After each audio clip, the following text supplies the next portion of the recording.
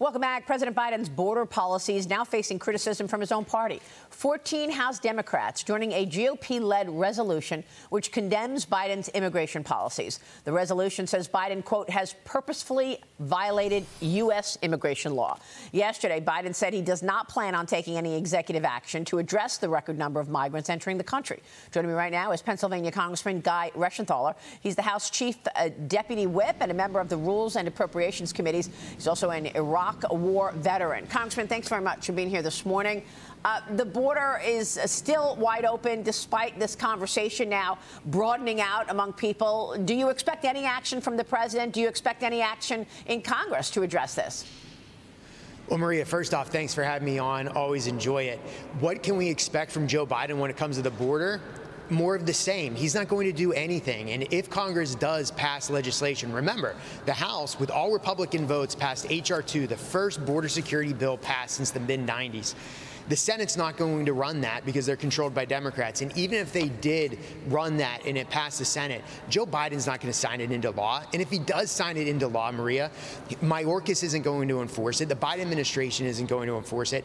The only thing that can stop the chaos and the catastrophe we have at the southern border, Maria, is Donald Trump. That's why we need to get him elected.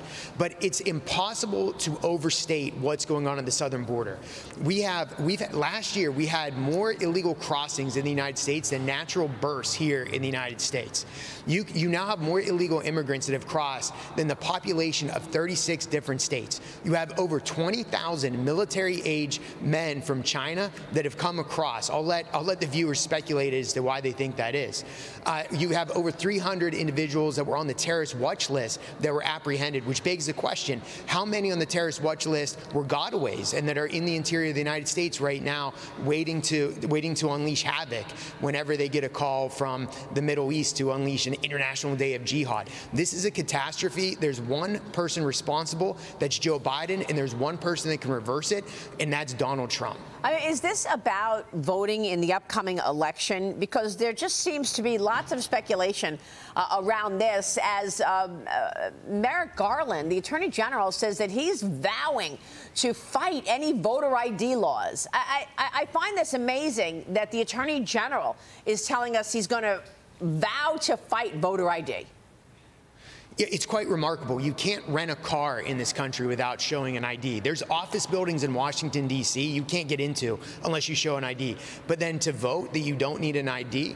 And the Democrats had basically admitted that one of the reasons they want illegal immigrants is so they can have an inflation in the census and expand the areas that are under Democrat-controlled areas. So they can inflate the Electoral College. They can inflate their representation in the House of Representatives. And just this week, in the Rules Committee, Congresswoman Jayapal from Seattle admitted that she thinks that illegal immigrants should be able to vote at least in local elections. That's just a precursor to allowing illegals to vote in federal elections, which is going to dilute the votes of American citizens. So they're trying to do this to dilute votes, to increase representation in the House of Representatives. They're also the Blame America First crowd, and they think that we somehow deserve this influx of immigration for some kind of perceived crimes that Western civilization has committed. Totally backward thinking. But again, going back to Biden, he had 94 executive orders that undermined what Trump did when he was president in his executive orders. Biden could end this crisis tomorrow. Yeah. He could reinstate catch and release. He could increase. He could go back for the border increase for the border patrol, and he can make sure that we finish parts of the wall.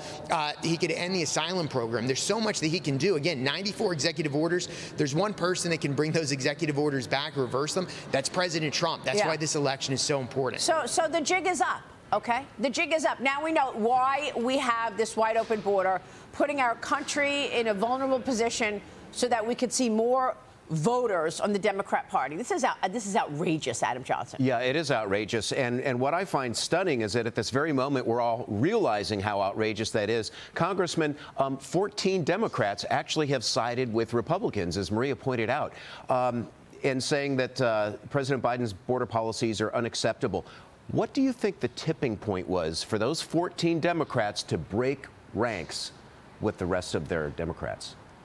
Well, I don't think they're acting out of pure motives. The entire Democratic Party has been on the side of illegal immigration, open border policy. I would speculate that those 14 Democrats read some polling where most Americans, including independents, are putting a priority on the border and border security. I think them looking ahead this fall and seeing their poll numbers got them to sign onto that. But their entire party has usually been in lockstep with Biden on this open immigration policy.